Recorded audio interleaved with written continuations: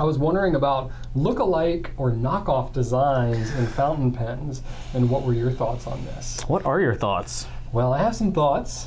Give them to us, I thought I'd like to share. That's why I took this question. This is like, this kind of question, whenever I get something like this, I'm always like, ooh. Let me sink my teeth into this one. I'm always like, ooh, this is a touchy one. You know, it's like I don't grab one of these every single week, but every now and then there's one that I'm like, yeah, this could be one where I'm like walking a line. Let's jump in. Something about that just makes me feel like I'm alive, you know, in my own sad way. Living life on the as edge. a pen guy, but no, seriously though, I mean, this is one of those things where it's not a clearly like black and white issue. There's a lot of gray here, and just to be quite honest, it's tough because if we are honest with ourselves, fountain pens have been around for 150 years.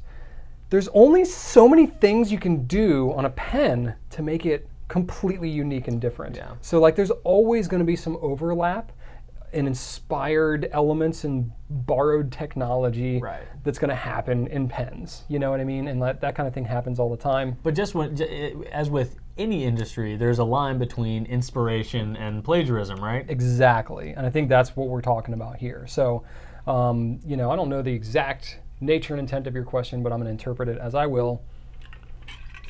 I'll say there's definitely some room for debate here, and I think that's okay. Well, there's always room for debate. Yeah. So kind of where I fall with this kind of thing, and you can see this reflected in the products that we carry.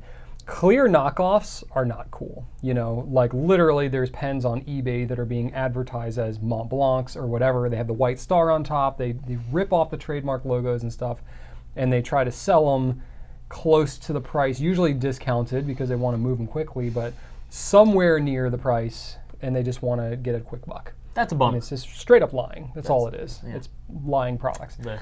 That's not cool. Everybody is pretty clear on that's not cool. It's very shady and, you know, very clear about that. So that's not awesome. Knockoff designs though it gets a little bit cloudier. You know, I'm thinking specifically about pens like the Jinhao 599, which is the one that is clearly heavily influenced by the Lamy Safari. And that's not a design that you're going to easily be able to draw inspiration from. Right. You're going to know. It's too pretty unique. obvious, Yeah. like the styling of the pen, the shape of it, even the shape of the nib and everything is really close.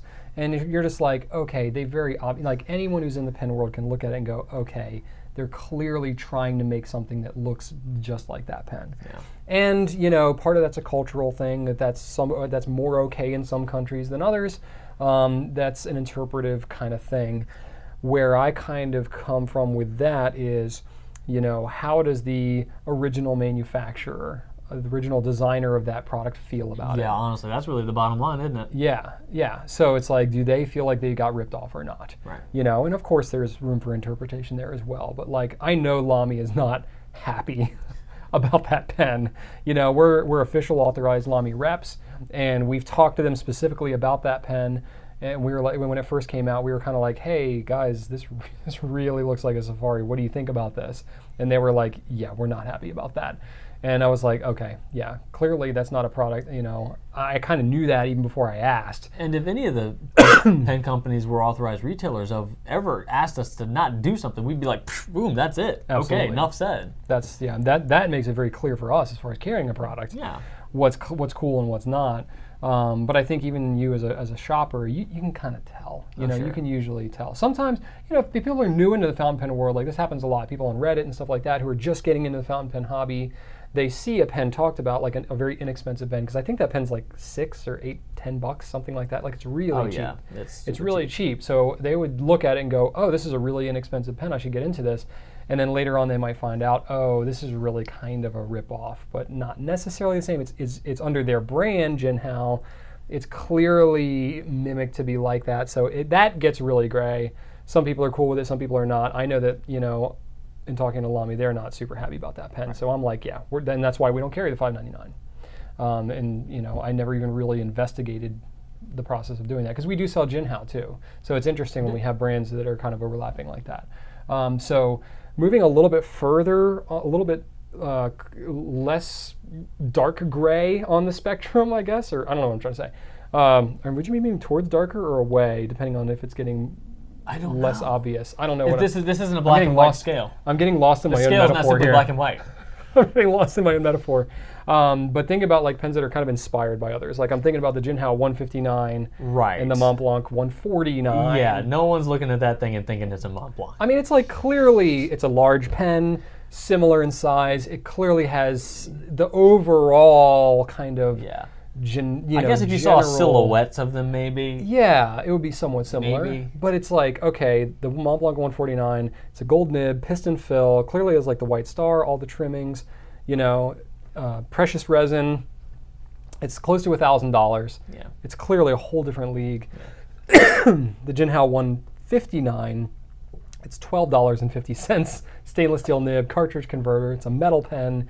It's not the same It's got thing. a big wonky logo on the clip. Yeah, I think it's got like- fewer trim rings around the cap too. Yeah, and I know that like as far as like trademark designs and stuff, like companies like Mont Blanc have like very specific like patents and trademarks and stuff yeah. on certain elements of the design. So there will be other companies that will tweak them. And it's like if you look at like the Sailor King of Pens and like the Sailor 1911 and the Mont Blanc 149, they're pretty similar. Yeah. You know what I mean? But like they tweak and change that some shape different of pen things. is a popular pen shape. You'll see a Absolutely. bunch of pens over cross brands So- with that shape. So there is a very fine line there, but I Also, think a lot of it comes down to intent. And if Mont Blanc, was adamant about getting that pen erased from existence, they could probably. They would do it. They could do it. They could probably. do it. Yeah, they have done that before in the past. They are not hesitant to Right. exercise their trademark rights, and that's totally fine. But I think it's like far enough away where it's Yeah. like, okay, they're mimicking some elements of it, but it's not like an outright copy kind of thing. So we sell that pen. Literally, very few people have ever brought it up as like, why do you carry this pen? It's clearly a Mont Blanc knockoff. I was gonna get a Mont Blanc, but I Okay. guess I'll get this Jinhao instead. Right. So That's I not think happening. like it's the kind of thing that it's hard to explain, but you know it when you see it, kind of Right. thing. So that's where it's. So we're in that gray area somewhere, and we don't carry a lot of pens like that. There are like companies like Jinhao and Hero and some of these other ones. They have a No. lot of pens that look like other ones. We're very intentional about Yeah. that. So we try to carry the ones that are a little more unique to the Jinhao brand. But that's pretty much where we fall there. So yeah, I think that's kind of where we settle on it. That's Yeah. what we use as a gauge. And in general, if we just don't feel right about it, we won't do it. Yeah. Yeah, but your feedback helps a lot too. You pretty much know. If you're in the pen world a little bit, you pretty much know.